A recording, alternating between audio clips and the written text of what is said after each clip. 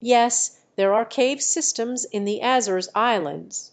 These caves are formed by the erosion of volcanic rocks over long periods of time. While I'm not sure if there are specific maps of these cave systems available, there are likely geological studies and surveys that provide information about them.